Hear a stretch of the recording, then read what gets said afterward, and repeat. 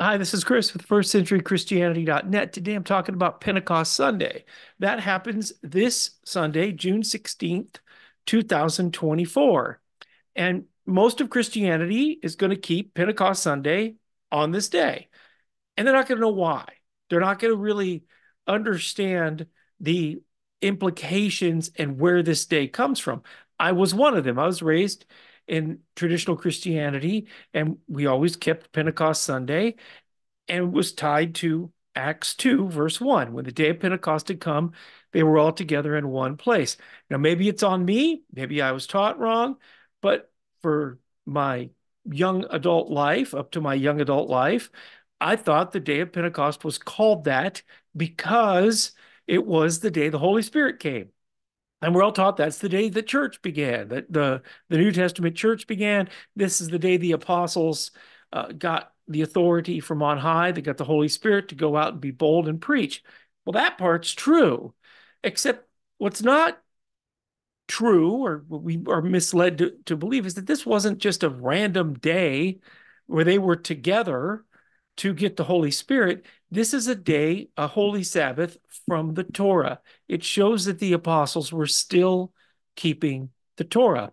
And in my late 20s, when I learned about Torah keeping Christians, I learned about the holy days, I was educated about what Pentecost Sunday really is.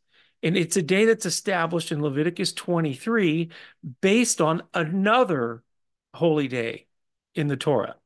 So the first day of the week during Passover is called the Day of First Fruits. Until this day, you can't have any new grain that has been harvested. And on this day, the priest would take the new grain and wave it. It's not a Sabbath day.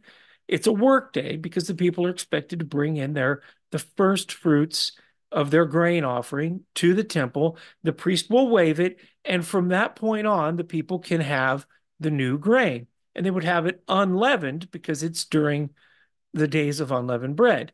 From that day, you count 7 complete Sabbaths. So it starts on a Sunday, you count 7 Sabbaths plus a day, you land on a Sunday 50 days later. Pentecost, count 50, in Hebrew called Shavuot. It really is count 7 plus 1, but it's kind of slang is count 50. And so this is the day 50 days after the first fruit offering that you have a holy Sabbath and you eat it with leavened bread. There's a lot to talk about here as far as theology goes, as far as understanding the Bible, but understand that this day is counted from the day of first fruits, which is when the Messiah was resurrected. As Paul tells us, the first fruits of the dead. During Passion Week, Yeshua was resurrected, was with the apostles up until day 40. He ascends. 10 days later, they're assembled on Pentecost because they're still keeping the Torah, and he sends the Holy Spirit, the Ruach HaKodesh, the helper that they were promised, and that helper emboldens them to go speak to the authorities and to speak to all the people the truth. And it really does begin anew. This is where the gospel goes forth from Zion, but it's a continuation of the faith of Abraham, of Isaac, of Jacob, Isaiah, Jeremiah, Hosea, John the Baptist, Yeshua. It goes on. It's a continuation.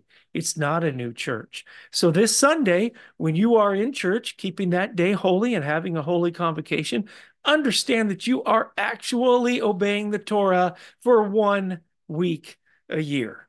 Our assembly will be together in our hall in North Kansas City from 3 o'clock on, and we invite you to join us if you're in Kansas City or if you're online.